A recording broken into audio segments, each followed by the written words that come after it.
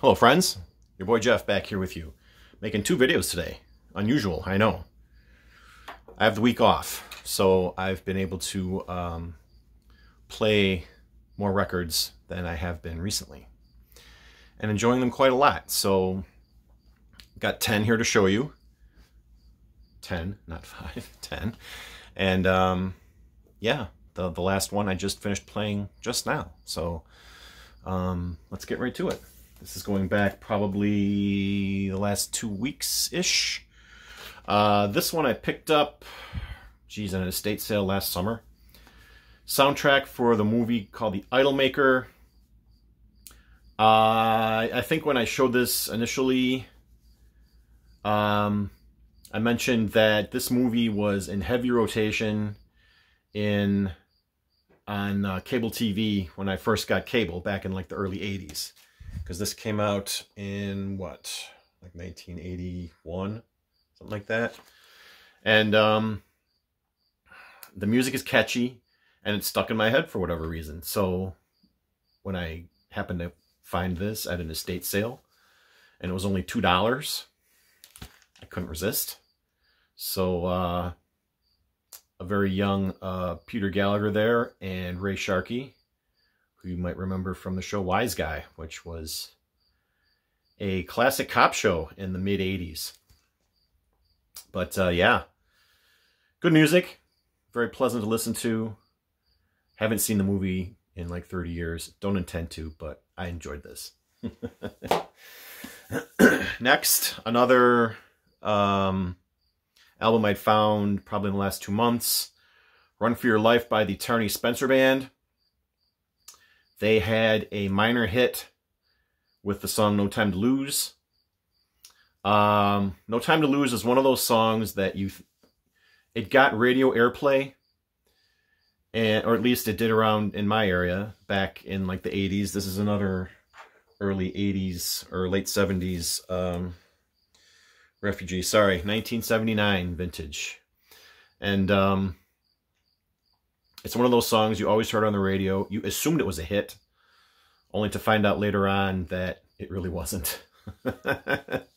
That was the power of radio back then, when DJs could play kind of what they wanted to instead of what they were told all the time. You don't get that anymore these days, which is a shame. Bought this album on the strength of that single. It kind of goes against my policy anymore because I just purged my collection of about maybe 20 or 30 albums, and a lot of them were albums that I only had because of 1 or 2 songs. So, but I bought this before I started instituting that rule. So I'm going to keep this one for a while anyway. The rest of the album was pretty good. I can't lie, it's not as super memorable as No Time to Lose, but, you know, if I gave this a couple more spins, which I probably might, it could probably grow on me. Then we have a reissue of one of my most wanted albums here over probably the last year or two. Just came out, just got reissued on vinyl. PJ Harvey's To Bring You My Love. This is the album. This originally came out in 1995. So it's celebrating its 25th anniversary this year. This is the album where I discovered PJ Harvey because the song Down by the Water got heavy rotation airplay on the radio, on the alternative station that I was listening to back then. So that led me to want to check out more of her music. Never owned a copy of this album before now. I just kind of, that was even before the age of like downloading music and Napster. So I kept my ear out for anything that she put out. And I eventually started downloading some of her music in like the early 2000s. And then I eventually got this album digitally, but I'm very glad to have it on vinyl. It also came with a download card with a higher resolution digital file, which I downloaded and put on my iPod. So probably this album, along with Stories from the City, Stories from the Sea, are probably my 2 favorite PJ Harvey albums. You know, they're the most, here's the back cover, most cohesive as an album. The songs just seem to all flow together, and all the songs are really, really good, especially on this album. So I think if you were going to pick just like one or even maybe only two PJ Harvey albums out of all of them, I'd probably say this would be your best bet. But me, I like just about everything she's done. I mean, early on in her career, like her first two albums, and even to a lesser degree this one, are very raw, very hard, very loud guitar-driven rock. But she uses her voice a little more creatively than a lot of other female singers. Like, she can hit the high notes, but then she can also do the down and dirty, you know, almost bluesy type of yell. So she can play a wide range with her voice, which I like, because too many female singers are just one-note type singers. But PJ Harvey is definitely not that. She is to me, she's a very interesting artist, and I've always liked her. So very glad to have this on vinyl. They've been doing like about one of these a month, I think, reissuing. So as the holes in my collection come up and these get announced for pre-order and reissue, I'm there, because I'm going to have all of them here eventually. From there, we go to the Isley's Greatest Hits. This was an album from the Neighbor Hall that I got. Of course, when I saw it, I couldn't resist, on the T-neck label. And of course, they do some interesting covers on this one. They cover Spill the Wine, which is kind of interesting. They do Love the One You're With, Freedom. Yeah, it's pretty interesting. And of course, It's Your Thing is on this one. Shout is on this one. You know, I love the Isley Brothers, so having a greatest hits set by them is a slam dunk for Jeffy. Now, probably the most pleasant surprise out of all of the records I'm going to show you is Bob Dylan's Rough and Rowdy Ways. This is his brand new album, was released recently. And my wife bought this for me, I'll be honest. I was thinking about getting it. I was kind of on the fence. I was like, yeah, I don't know, whatever, you know, because his voice, you know, I thought was kind of shot. Here's the back cover. Murder Most Foul was the single, the lead release off of this album in advance of the whole album. And it takes up all of side 4. But didn't quite know what to expect with this one. I'd heard a lot of people praising it, you know. But I have to say, in all honesty, this is a great album. It's very bluesy in a very slow shuffle kind of way. Dylan's voice is ragged, but he doesn't try to strain and hit notes that he can't hit anymore. So I think it's a example of a man knowing his limitations and working within those limitations to his best benefit. And he delivers on this record. This is a great record. What song on here stood out to me? Besides Murder Most Foul, which is just an epic, song about the Kennedy assassination, and it's like history put to music. The song Black Rider, I really, really like that one. Was a standout for me. I'd have to look at the track list here. Oh, here's the gatefold. I'll show you the gatefold while I have it out of the bag. There's that. False Prophet was also a great song. Black Rider, like I said. I Contain Multitudes. Just about every song on this album was a winner for me. I don't think there was one that I really didn't like. But yeah, the music itself, it's a slow blues. Kind of like a slow burn on a lot of these tunes. So, you know, like I said, Dylan's voice is on the rougher side, but it works. He makes it work. That's all I can say. And I mean, the guy's like 80 years old now, right? And he's putting out an album of, you know, of this kind of quality. It's pretty unbelievable. So, this is, yeah, easily the biggest surprise out of the stack of records that I'm showing here in this video. Bob Dylan's Rough and Rowdy Ways. I really love this one. And this this came on the download card too. I put it on my iPod, and I'd already played it while I was driving around. And it makes for good driving music, I gotta say. Way to go, Bob. By the way, I'm in the middle of listening to his bootleg series, volumes 1 to 3. It was a big 5-record box set. I just played record number 3 today, so that will show up on the next Spin Zone. I figured I got to finish it before I can talk about it or show it. So I've been listening to a lot of Dylan lately, to say the least.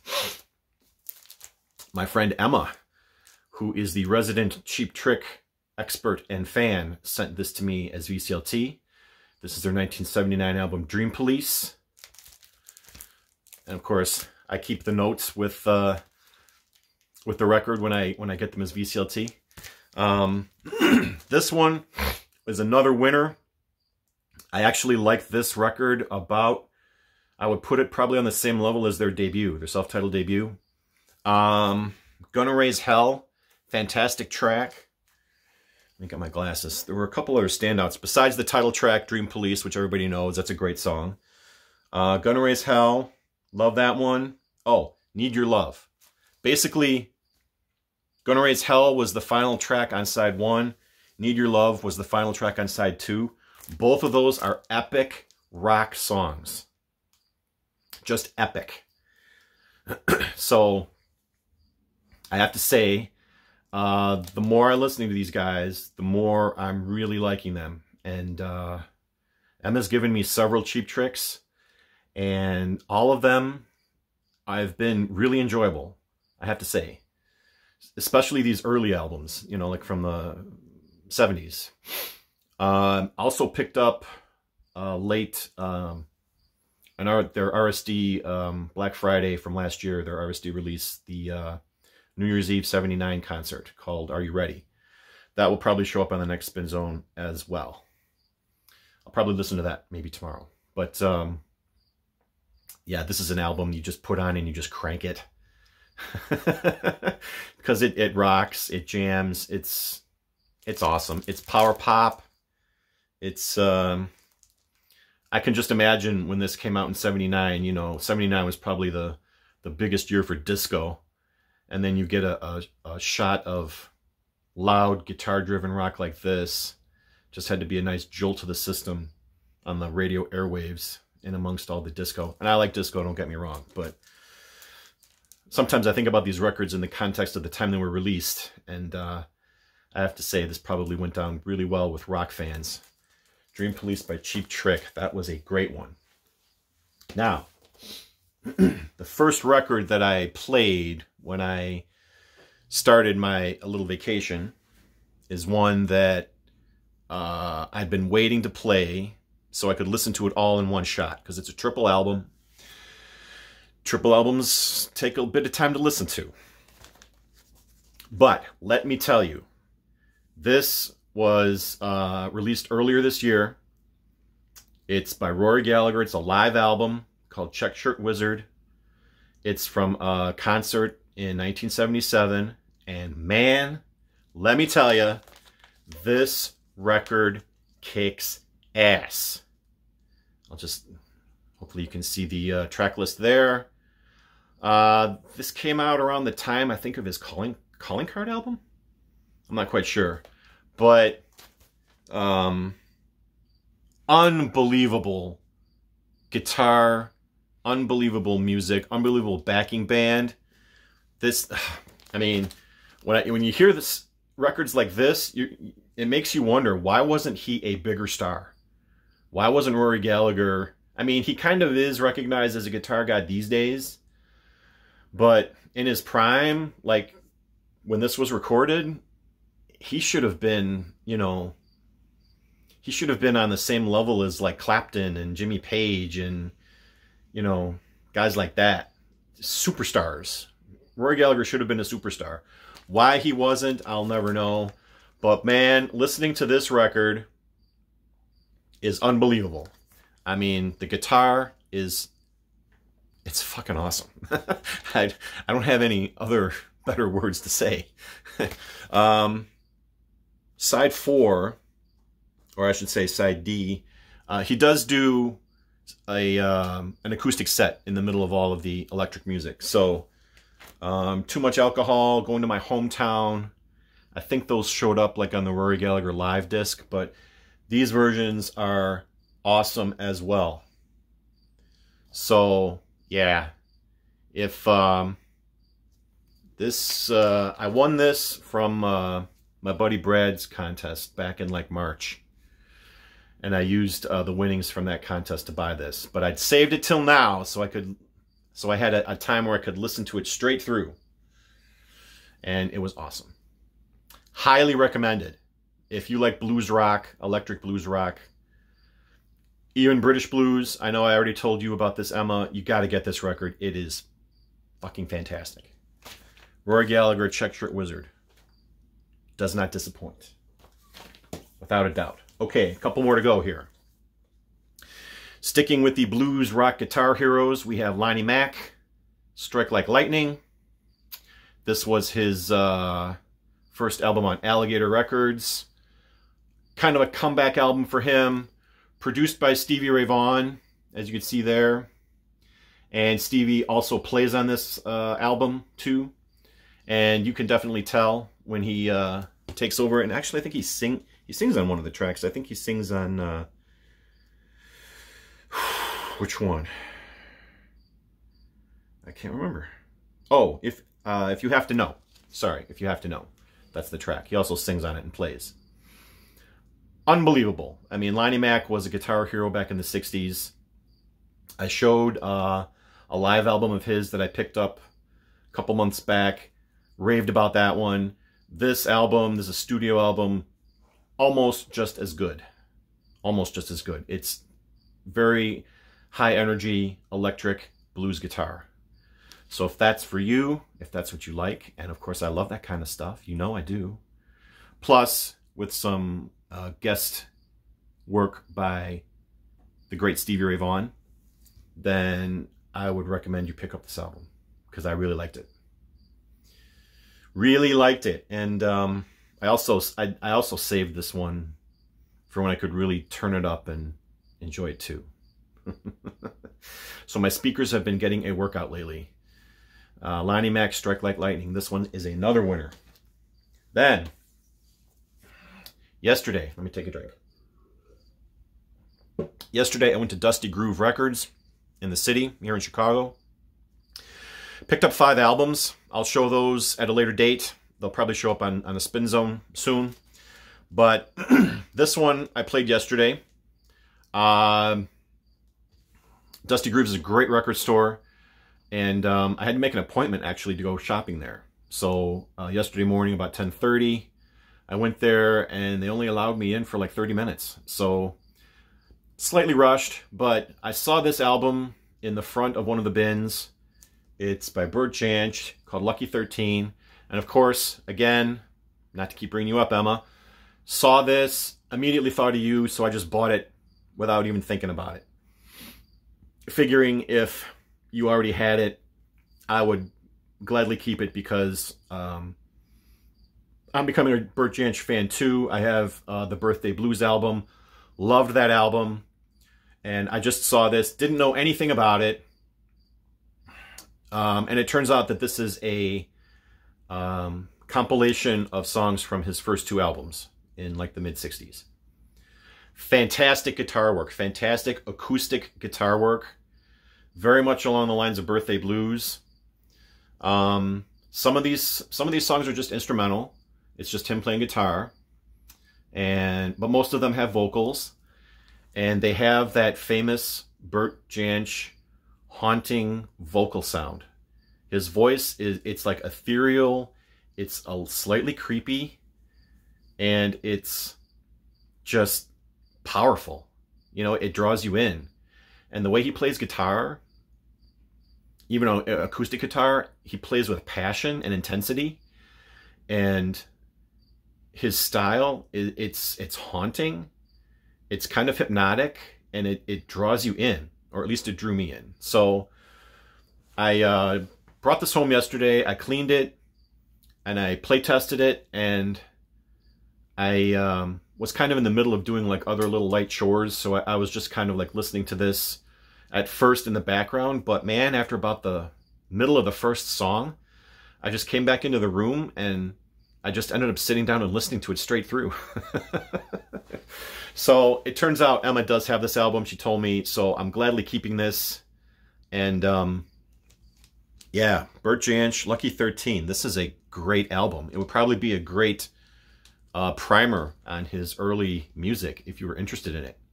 You know, acoustic, folky, bluesy. Like I said, haunting is just the main adjective that comes to mind when I think of his music. I just love his style of playing.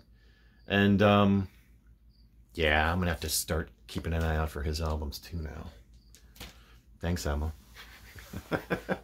I'm kidding. I'm kidding. I love it.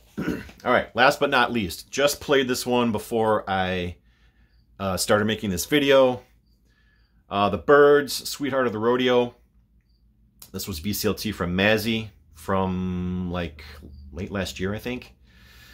Yeah, it's been a crate resident for most of this year, but I put on Instagram that this was like country rock, but it's really more country than rock. It's pretty much a straight up country album. I mean, it's not that slow boot scootin' boogie crap that I don't like. I mean, a lot of the songs have a good pace to them. They're not like real draggy or slow.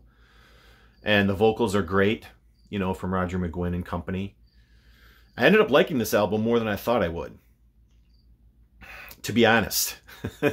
Because I've heard people talk about this album and say, you know, that it's an important record because it showcases like the big shift in music. It was like one of the precursors, you know, these guys along with Dylan, going into country music in like the late 60s, early 70s, and sort of ushering in like the singer-songwriter movement.